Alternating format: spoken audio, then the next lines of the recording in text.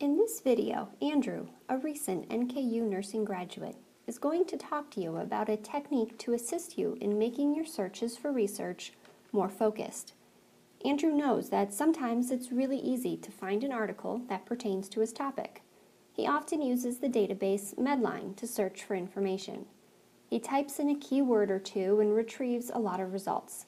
Sometimes the first result is exactly what he needs, but more often this isn't the case. Instead, he finds himself retrieving so many articles that it's overwhelming. That's why Andrew wants to talk to you about the thesaurus feature available in many databases to help you focus your searches. First, let's talk about the word thesaurus. You should know what that is. You can type in a word and retrieve similar words. So a word like motivation. You could also use the word catalyst or inclination. In a database, the concept is similar. Most likely, you have used keywords to search a database. So you might type in high blood pressure. A keyword search will pull up every record that contains that phrase, even if the phrase is mentioned only one time at the bottom of an article. Due to this, a keyword search sometimes results in a lot of non-relevant sources. In addition, what if an author does not use the phrase high blood pressure in his or her writing? What if they only use the word hypertension? You would miss this article completely. The thesaurus is used in databases to group similar articles together, so that all the articles about hypertension, for example, are grouped together in one search. The trick is to find out what terminology the database uses. How do you know to use the word hypertension rather than high blood pressure? In many medical databases, the thesaurus is referred to as medical subject headings, or MESH. MESH consists of a long list of terms. It allows for consistency in organizing and retrieving the thousands of items added to medical databases each year.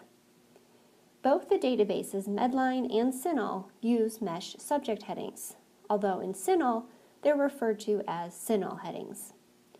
Now that you have an understanding of MESH, Andrew wants to explain how you can use this knowledge to your benefit. To start with, Andrew uses MESH headings to translate his keywords into subjects. In other words, he finds out what terms the database uses so that he can make his searches most effective. Here, he learns that he should use the word hypertension. He can click on the word to gather ideas for broader or narrower terms. Or he can simply check the box next to the term and search the database. Now his search results contain every source in which hypertension is a subject. From here, he might add additional keywords or add further subject headings. Let's look back at our subject heading screen so Andrew can point out a few additional tips for using this feature. For example, when you select a word to be added to your search, the database will automatically add all of these relevant terms to the search as well. But if you prefer to focus the search to something more specific, just click on the appropriate boxes. Andrew also likes to click on the major concept box. This ensures that his subject is the main topic of each source. And finally, he can also add additional subjects to a search.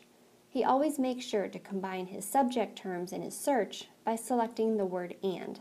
This tells the database to retrieve articles about hypertension and the aged population. Let's review. MESH headings are used in many medical resources to organize sources and help you retrieve more relevant results. Use the headings feature to translate your keywords into the appropriate terminology for the database. Keep it basic or use some of the more advanced features, like major concepts, or add subheadings to further focus your search. The use of subject headings is a powerful searching feature, and one that is considered advanced. Andrew still finds value in using keywords, but he has also found great value in learning the proper MESH subject headings for certain concepts. Created using Powtoon.